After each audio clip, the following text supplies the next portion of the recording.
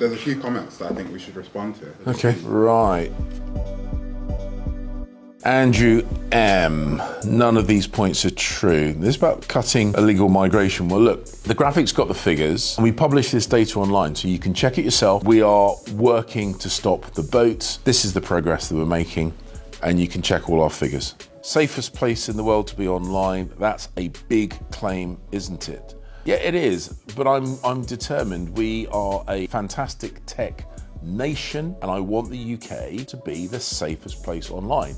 So we'll do that through domestic legislation, we'll do that by working with the big tech companies like Google and others, but I'm absolutely determined to make sure people are safe. Excellent stuff, especially banning face masks to conceal identity in protest. I hope the police feel comfortable to enforce. Thank you for that. The right to protest is important, but hiding your identity, intimidating other people, causing damage, desecrating war memorials, these things are not acceptable. That's why we've taken action. And I've spoken to the police about making sure that we do enforce the law. Look, thank you for engaging. I know not everyone is going to agree with everything that we're doing, but I'm determined to protect our borders, to keep people safe, and to focus on making sure that the UK is a wonderfully safe country for everyone within it. Thank you.